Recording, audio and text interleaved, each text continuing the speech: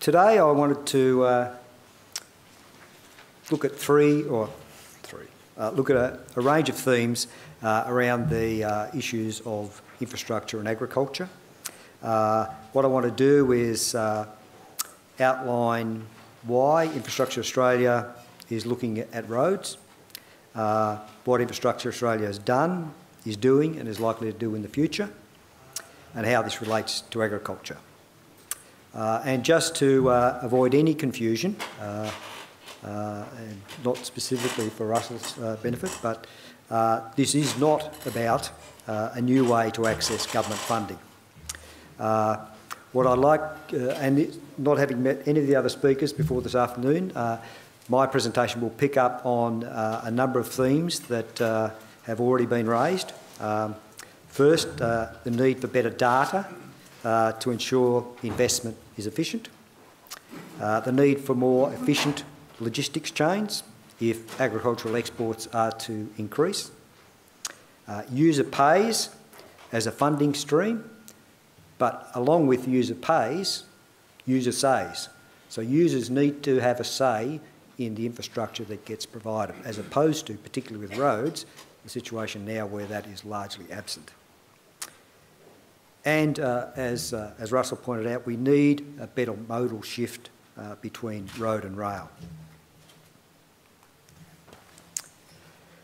So just to talk about the basis for our thinking, like other infrastructure, roads are only as good as what they're used for. The standard and condition of a road should be adequate for its highest and best use. For freight, particularly for agricultural products, the main purpose of roads is to get the product to market at the lowest cost. In terms of roads, cost is a combination of operating the truck, this is particularly for roads, and the cost of the road. From our point of view, spending on a road would be a good investment for agriculture if this combined cost falls, and there's an implication there. However, this is not the way in which road spending occurs today. There's no real consideration of whether road spending is a good investment in any industry. And to a large extent, that is because of the lack of data. So people just don't know whether the spending is going to be effective or not. Now, we like to change this situation. However, some care is needed, and this is about the externalities, particularly for freight movements. Most communities are sensitive to increasing freight movements in and around where people are. So this is something which needs to be taken into account when thinking about improvements and greater access for heavier trucks. So why do we want to think about roads? There's a widespread, long-held and now increasing concern about the condition of local roads in rural areas. Just before this session, Darryl opined to me that not much has changed since he began working on road policy 30 years ago. And I think that's something, this is not going to move ahead unless we get a break in the current paradigm. Now, trucks have a big impact on the condition of roads. The trucks face federal and state charges, excise and registration, which are meant to cover the cost of the damage to the roads. However, there is a break between how roads are used and how roads are funded. Governments, particularly Commonwealth and state governments, are entirely in charge of the road spending from revenue that's gained from those charges. And decisions are often based on criteria other than commercial return or the actual use of roads. So the spending priorities may not match at all the priorities of producers or those that pay the charges for using the road. So in the last 30 years, the number and the size of trucks has increased greatly, adding to road wear and maintenance needs, but they also offer more efficient freight movements and arguably safer freight movements. Partly, I think Russell touched on this as well, the increasing use of trucks is due to less agricultural use of rail, in particular branch lines. So again, rail and grain storage have increasingly been seen as a strictly commercial activity. And if they're not commercial, then they tend to be closed down. That's not the approach that's taken to roads. It's also, there's also a view that one effect of the less use of rail and greater use of roads is a shift of the burden of maintenance costs from the states or the Commonwealth, who own the rail, to local government, who own most of the local rural roads. And with the shift of that cost, there has not been a commensurate shift in revenue.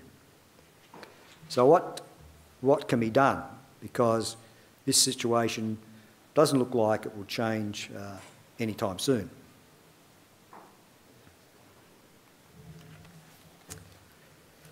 So there are a number of questions we posed on how we might change the situation. And what we came up with was, how can we design a mechanism for private investment into roads, where investments are identified by industry and road users rather than just by government. With rights for industry to identify investment, and as I said before, with the user pays comes users having a say, just like for railways or other important infrastructure. We thought, how are we going to progress this concept? So we struck upon the idea of, rather than trying to overturn the whole road funding arrangements and road planning arrangements, that we would strike out on initially 3 pilot projects to demonstrate how a greater say, particularly for users, could lead to a real increase in efficiency and a real increase in national income. So we've decided to test the potential for private investment into some roads, including local rural roads, with the idea that, at the very least, this might cut through some of the current confusion.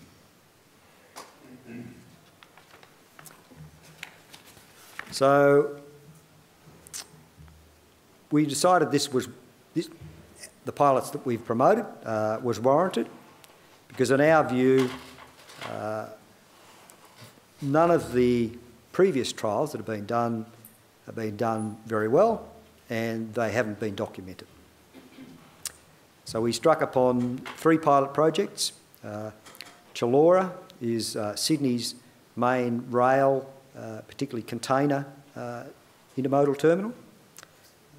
At the moment, or at least a couple of months ago, the Bankstown Council is the local council which owns the roads that lead from, for example, the Hume Highway and other major roads into the rail terminal. It has full responsibility for upkeep of those roads. They're not on the national freight network, so there's no state government contribution, there's no national government contribution. So Bankstown Council said, well, why would our ratepayers upgrade these roads when the beneficiaries are the truckers and the large companies and operators there? So what we did, as a result, the roads leading into the terminal have severe weight restrictions on them, mean that quite often not even a fully loaded container can actually get into the terminal. So we've got a very inefficient process. There's also a surrounding industrial area with a lot of warehousing, which also have weight restrictions on them. The second trial was on the Hume Highway, so the introduction of high productivity vehicles between Melbourne and Sydney. The road now complete in terms of its duplication, has the capacity to safely carry very high mass limit trucks, B triples potentially, but there's been a resistance from both the New South Wales and Victorian governments into expanding trials that have been going on for some years in the use of these trucks to that highway. So we've pushed ahead to try and break open that route. And the third pilot, which is really what I want to talk about today, and which is where the agriculture comes into it, is Bingra. So northwest New South Wales and also into Queensland. So the idea where we could improve freight efficiency on the roads that are used for grain, for cotton, and also for livestock transport.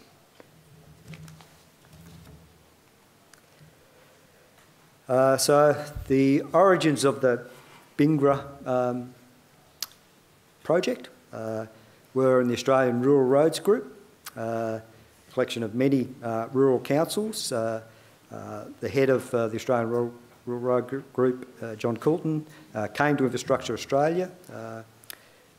He said that we need to do something to improve the efficiency of road freight for agricultural producers. We said that we thought it might be possible to set up a scheme for private investment to help out in this area, because there wasn't a flow of state or federal money coming in to assist in local roads. Our idea was that investment would be administered by a portfolio manager with access to various sources of funds. The manager might finance improvements to the roads that would still be owned by councils. The payoff would be better truck access, so larger trucks and less disruptions, for example, for flooding and other weather events. And we said that for investment, for private investment into roads, 4 conditions would need to be satisfied. So we need to know the present condition of the road. So we needed some data. And we need to know, what level of access that condition would provide. And so therefore, part of the project was to do an assessment of road condition in this area around Bingra. The second condition was the cost of improving the road had to be less than the benefits that would flow in terms of improved freight access and more efficient freight access. So if we're going to spend $100,000 fixing up the road, we would be looking for a significantly higher payoff in terms of the reduction in haulage costs. The third condition was that local government need to be happy for greater truck access, so bigger trucks, once the road condition was improved. So will the community accept the amenity impacts that might be there? And it was a signal to perhaps we should look at areas where there's not going to be significant community amenity impacts. And the fourth condition was the parties, so the farmers, the truckies, and the potential road portfolio manager are willing to deal, so they can come together to make it happen. So then we said, well, okay, there's 3 questions if this concept is going to get off the ground. First one was, is it possible to assess road condition? Because we've been told in the past that this was just too hard, that local governments couldn't really do this. There was too many of them. There wasn't a real basis or format for them to do this. And therefore, lack of data means nobody's confident about where the investment goes or whether the investment's efficient. And then the second question was, can an assessment of road conditions and what potential inform investment? So is this sufficient for people to get a good view about whether this investment is going to pay off? And the third question was, can we do a deal? And that's not always, there's not always an obvious answer to that.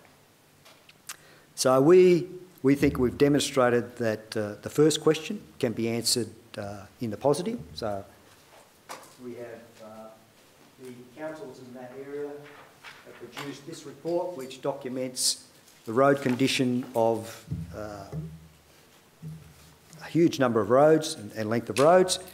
It's to international standards. It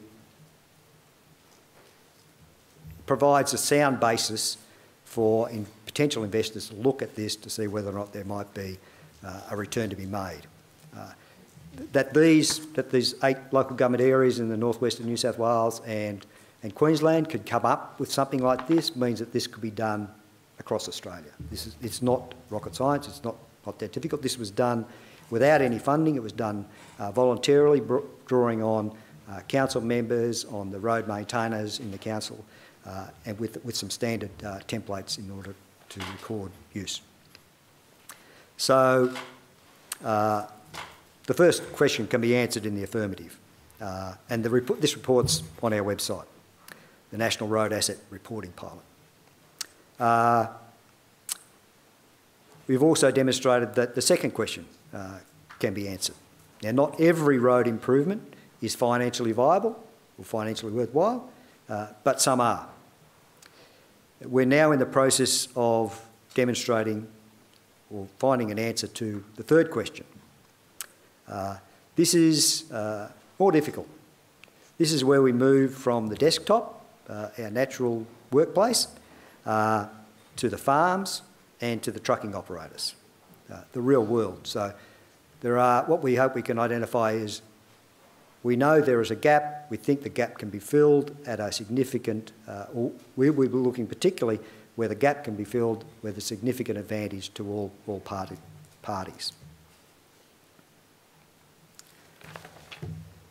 So, and to be quite honest, the first 2 stages, so that getting the answers to those first 2 questions, have been more successful than we could have hoped. It is possible to establish a portfolio of opportunities for spending on roads that clearly increases national income, that doesn't just subsidise agriculture. And it's possible to rank those opportunities in terms of contribution to the local and wider Australian economy. This has been done in northern New South Wales with considerable ease. It's achievable for the rest of Australia. The sources of road funding no longer have to be just government or taxes or charges. It's conceivable that private, local and international capital markets can be tapped without the sale of the council road assets, so they still remain in council hands. I'd like to acknowledge the leadership of the Australian Rural Roads Group, particularly the Gwydir, Moree and Narrabri Shires, and also my colleagues at Infrastructure Australia, particularly John Austin and Michael Deegan, who have been really the drivers to get to where we are at the moment. We've now got the Bingra Accord between the Australian Rural Roads Group and Infrastructure Australia that establishes principles for how we might reform the situation for the provision of rural roads. A national regime, we could have state add-ons, and we could come up with a solution to the last mile problem that so many people find intractable. We can identify rules of thumb that are well understood by most, but get lost in the noise of transport policy. As Russell alluded to, the idea that roads should run to a railhead, not parallel to a main rail line. That if we want to get better mode share, that's what we should be focusing on. The third stage of our Bingra pilot will be completed at the end of this month. What we're looking to achieve is deeds of access, much like players in the mining communities might have in relation to their use of local roads. We'd like to think that this holds significant potential for changing the rules of the game in provision of roads that people actually need. Thank you very much. you.